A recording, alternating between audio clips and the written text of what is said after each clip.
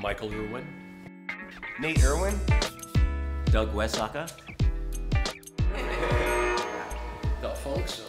Big, and then did you tell her about the building and Weber Bread and all that stuff here too? No, this whole block was the Weber's Bread plant. Right. So Silo was the grain thing, and this was the storage area for finished product. And then the Nancaros bought it and just basically rented it out to whatever.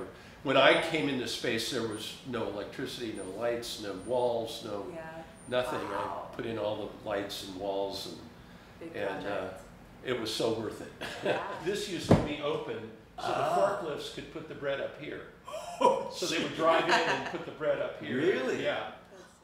But it's been such a growth of artists and artist studios and galleries and stores that put artwork in them. So kind of a nice, you can see the artwork in a home setting. Yeah. And so it makes it kind of a nice, different type of gallery. Yeah.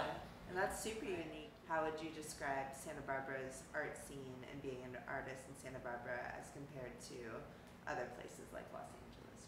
Well, the nice thing is that it's always been. I mean, there have been galleries like Sullivan Goss and some of the different galleries that are in town, and so having a studio here.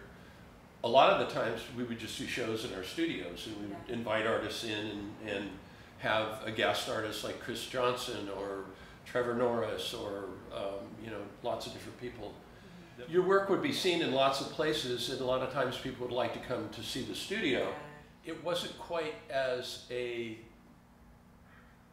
intense gallery scene as LA, but you could show there and have your galleries here. I think everybody here in the art community too, which not only just visual artists, but I think it's a really supportive atmosphere.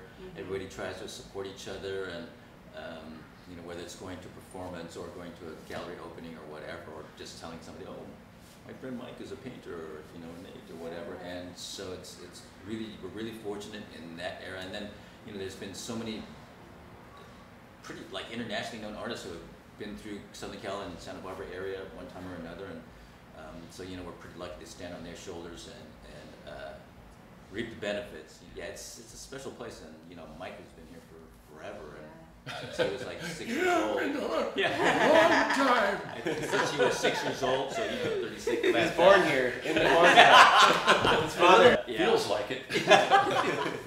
Watching it all evolve. I mean, to see the people move in and get to know them, and it's been wonderful. I mean, and then, but the other part of it is it's a nice big space with high ceilings, and it shows art well. I mean, even though it's funky, because it is. It's gotta be. And but it cleans up, and Doug is always inviting guest artists in to show their work, and we'll give artists down from San Francisco a wall to show and advertisers show, and it's just so wonderful to have a space that can whimsically change on a dime and say, oh, you need a show? Okay, let's do it. And then we do it. And it's just, there's a vitality to that is missing in a formal gallery. I mean, you just can't invite people in and go, yeah, you can take that wall and we'll have you be part of the show. So it's been, I don't know, the space has just been a dream, and I don't want it to end. Yeah, and with the pandemic and kind of this whole zone shutting down, it's almost like a way to see what it would look like without that in a way, because we weren't able to really have shows and anything like that. So it's been really nice to be able to have open studios and have people up here and invite them back up and that kind of thing. So So from your perspective and maybe what you've heard through the grapevine of the community, what do you think this development would do to the art scene and the neighborhood of the funk zone? Crush the block. Yeah. I mean, literally. I mean, I think some of the city and some of the planet. I mean, it's on paper it looks fair, but it's just a little too large. It doesn't really have the heart and soul of the neighborhood in its bosom. It's not taking that consideration at all.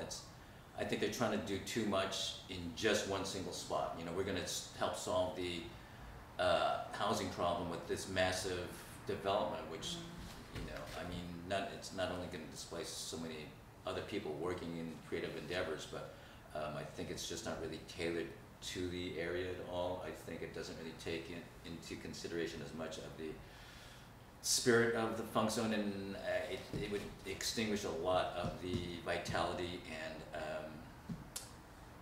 creative spirit here. You know that they've approved that hotel right here.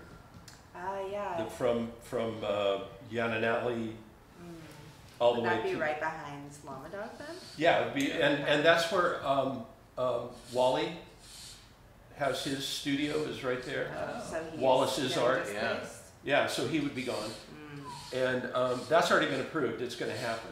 Jeez. It's already gone through the work, and so that whole container area that's behind Llama Dog is going to be a gigantic hotel. Like, How many stories?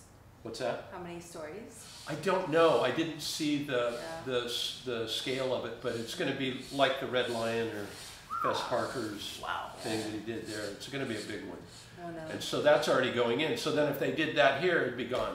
There Yeah. would be no studios. There would be no place to work. And how affordable is it for the people who are going to That's be the moving in thing. there? It's like, Yeah. really? Yeah. Yeah. So if they won the lottery, oh yeah, I'll buy a place here. Yeah, right. It'd be Yeah. $1.5 million for a condo. Yeah. Yeah. 2 million. By the beach. Walk to the beach. Yeah, exactly. And Sure. have Exactly. a half a parking spot. Yeah. Yeah. Right. There's that too. Yeah. What do you think the neighborhood could do to rally behind the arts in this moment? I think just show up at the planning commission meetings and represent the area and say, what about us? What are we going to do? And I mean, like we've said, I mean, I've been down here for over 40 years, since 1980 and 79, 80, and it's just been so wonderful to have a place that you could get down in, and there won't be any more places like that. Yeah. You know. Yeah, and then, you know, it's also kind of a shame too, like all the different spots of all the artists here on this block, and then, well, especially, like Erica Carter and the ladies out there, the Oh, the greenhouse, really greenhouse, yeah. spearheading a lot of the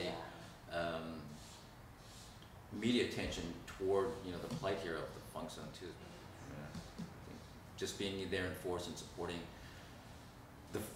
keep the funk zone, you know, funky and voicing your opinions, I think is a good way for people to maybe just reconsider or say, well, maybe we can come to a compromise, or I don't know, just keep the arts here in the funk zone a little bit more or longer. Yeah. It's what draws people in for all these restaurants Yes. and wine bars and clothing stores and surf shops, and I mean, it has that ambiance that no place anywhere has that I know of, except maybe Soho back in the 60s. Yeah. So it's really an unusual conglomeration of creatives, and it will go away if they build this thing, I think. Well, the draw will be gone.